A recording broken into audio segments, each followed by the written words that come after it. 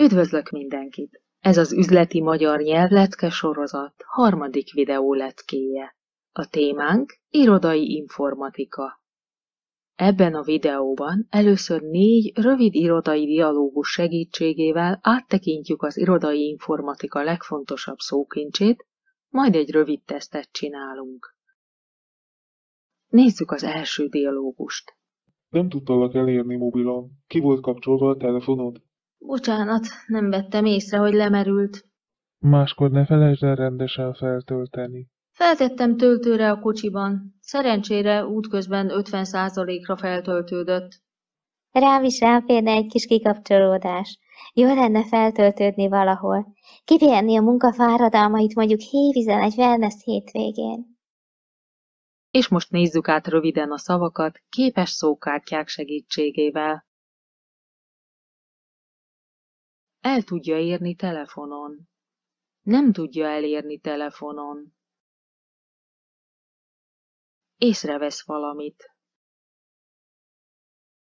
Lemerült a telefon. Lemerült az akku. Lemerült az aksi.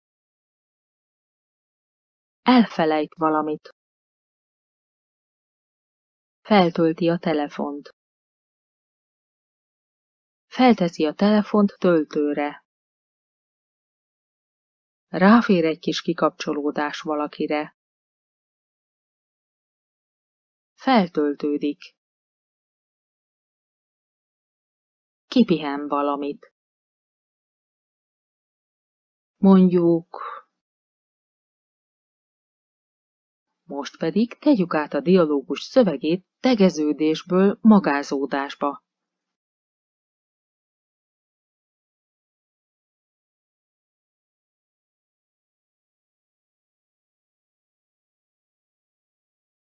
Nézzük a második dialógust. Segítesz csatlakoztatni a projektort a tabletemhez? Nem tudom, milyen kábel kell hozzá, és mit hova kell dugni. Nem kell semmilyen kábel. Van rajta wifi. Lépj be a tabletedre, keresd meg a projektort a helyi hálózaton, és hálózati jelszóval belépve tudod csatlakoztatni. Így szabadon tudsz mozogni prezentáció közben. Meg is van. Működik, és még van 15 percünk az értekezlet kezdetéig. Gyere, hálából meghívlak egy kávéra. Nézzük át gyorsan a szavakat. Csatlakoztat valamit valamihez. Be kell dugni a kábelt valahova. Tudnál adni egy elemet? Lemerült az egerem. Persze, tessék. Kis idő múlva. Sajnos most sem működik. Nem értem, mi lehet a gond. Lehet, hogy elromlott? Rendesen be van dugva az USB csatlakozó? Már is megnézem. Igazad van. Csak meglazult. Rossz volt az érintkezés. Most már működik a régi elemmel is. Örülök neki. Nézzük a szavakat. Nem működik. Elromlik valami. Megnéz valamit. Ellenőriz valamit. Igaza van valakinek valamiben. Nincs igaza valakinek valamiben. Meglazul a csatlakozás. Kilazul a csavar. Jó az érintkezés, rossz az érintkezés. Tudnál segíteni? Beszorult a papír a nyomtatóba, és nem tudom, mit kell csinálni, hogyan kell kiszedni. Már is megnézem, csak előbb elmentem ezt a fájlt. Rendben van, nézzük. Látod, nem lehet kihúzni. Ne rángasd, mert elszakítod. Itt ezt a kis műanyag kart kell felhúzni, és már is könnyedén kijön a papír. Szépen begyűrte. Olyan lett, mint a harmonika. Érdemes átpörgetni kicsit a lapokat, mielőtt beteszed őket a tartóba, és ellenőrizni, hogy ne legyenek feldén. Akkor szokott előfordulni ilyesmi. Nézzük a szavakat. Beszorul valami valahová. Elakadt a papír a fénymásolóban. Kiszed valamit valahonnét. Elmenti a fájlt, elmenti az anyagot. Kihúz valamit valahonnét. Rángat valamit.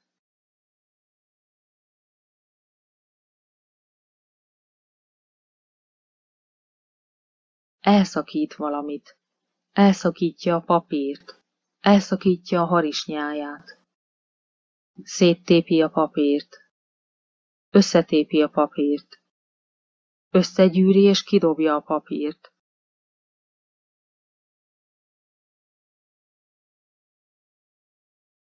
A gép begyűri a papírt. Harmonika, tangóharmonika. Átpörgeti a lapokat. Ferde, egyenes. Ezek után következzék a teszt. A teszt 3 kérdésből áll. Röviden felelevenítjük az előző 2 lecke anyagát is. Kezdhetjük? Első kérdés. Az első kérdés egy rövid párbeszéden alapszik. A dialógus meghallgatása után válassza ki a felsorolt lehetőségek közül a jó megoldást. Tudnál nekem segíteni egy kicsit? Persze. Miről van szó? A főnök másolatot kért ezekről a dokumentumokról. Nem tudod, hol van a... Melyik szó illik a kipontozott vonalra? A. Fénymásoló. B. Nyomtató. C. Kapocskiszedő. D. Lyukasztó. A jó válasz természetesen az a fénymásoló. Nézzük meg újra, hogy mi micsoda. Második kérdés.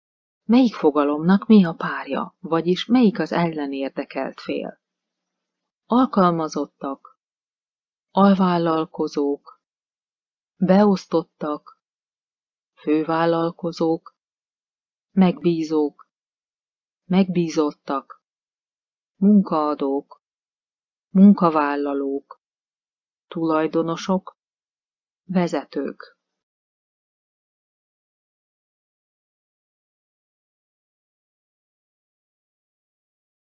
A jó megoldás: munkaadók és munkavállalók, tulajdonosok és alkalmazottak, vezetők és beosztottak, megbízók és megbízottak, fővállalkozók és alvállalkozók.